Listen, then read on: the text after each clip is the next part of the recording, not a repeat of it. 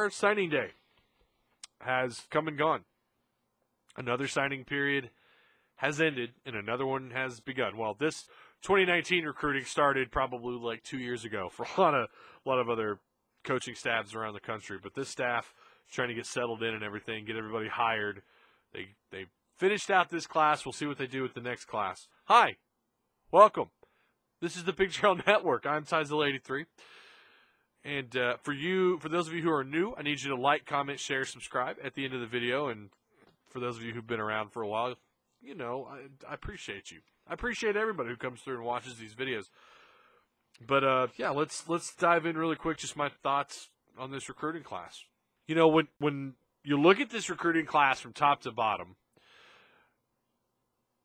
you know that they didn't have a lot to work with. You know that Chad Morris and his staff, they had an early signing period, the first ever early signing period to deal with. So by the time they got here, what do you have, like 2 weeks to prepare and try to convince some kids not to sign just yet at whatever school they were looking at, to just wait, give them an opportunity, get them on campus, have them take a look at the facilities, get a little bit better relationship with the staff at Arkansas. When you think about all the things they had to work against, how long it took them to bring in a DC, a defense coordinator, I think they salvaged a pretty good class. Now, I stand by what I said in the last video when I said there's not a lot of jaw droppers in this class. I mean, at the end of the day, that's really all you can say. There's not a lot of guys that you look at and you go, holy cow, like, wow. There's a couple of those. I look at one that stands out to me is Rakeem Boyd. And we know now, I think I saw it on Twitter where Chad Morris was quoted as saying he's going to be somebody that comes in and gets attention early, like year one. As soon as Rakeem Boyd gets on campus, they're just going to hand him the ball. Sounds like. I don't know. I mean, obviously there's you got some other running backs to compete with there, but one way or another, it sounds like they're going to try and work him into this offense. Another one that stands out, Darius Bishop, defensive back, or he's a corner. But what stands out about him is not only is he a good-sized corner, 6'1.5", 195 pounds, he's legit mid-4.3 40 time is impressive.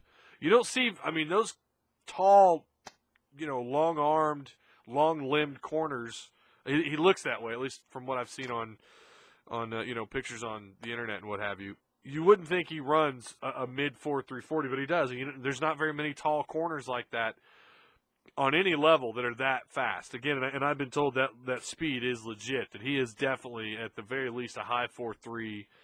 When you talk speed and 40 times, he's quick. He's fast. He's got a 4-star rating on Rivals. Everybody else rated him as a 3-star. That includes ESPN and 24/7 Sports. Another one that kind of stood out to me, Ryan Winkle out of Memphis, 6'6", 280-pound tackle.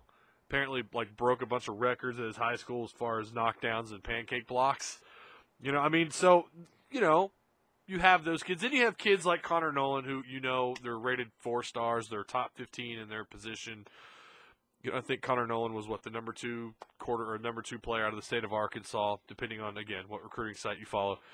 But I think he could be legit. There are a lot of people who think he's going to come in year one, and my dad, I think, is one of them who thinks he's just going to come in and start.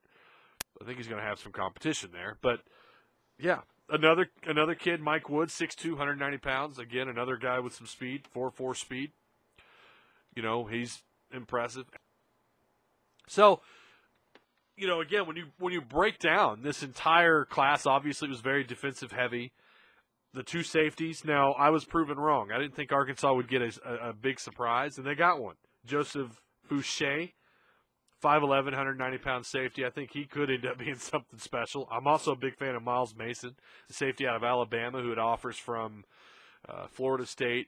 Both the Alabama schools, the Crimson Tide and the Auburn Tigers, offered him. I think he had a couple other SEC East offers. So, again, it's not a class full of 4 and 5 stars right and left on paper, but I think there is some potential here, and it could end up being a class that you look back on 2 or 3 years from now and think, wow, that was definitely, a quality over quantity kind of class, which it has to be, right? I mean, because they could only offer so many players with this class. They couldn't offer 25. They had, I think it was, 17, 18 players. There's still a JUCO defensive end that you need to keep an eye on, who's going to announce Friday morning, February 9th, That's Dorian Gerald. I had to pull him up here really quick. I forgot his size. I thought for some reason he was taller. He's 6'3", 260. For some reason I thought he was like 6'5", 6'6". He's 6'3", 260. Offers left and right. I mean, just name an SEC school and they've offered him. I'm not really sure who it's down to. It looks like it's probably going to be down to Florida, Tennessee, Arkansas, and Texas A&M, with the favorite, according to 24/7, as of right now, going to Florida. You never know. If he signed on with Arkansas, that would be something this class is truly missing, which is a true pass rusher, and something I'm not sure that they have on campus right now, to be honest with you. So that would be a huge addition. But anyways, that's it. Thank you guys so much for stopping by and checking out the video. Remember, like, comment, share, subscribe. And until the next video, we'll see you around.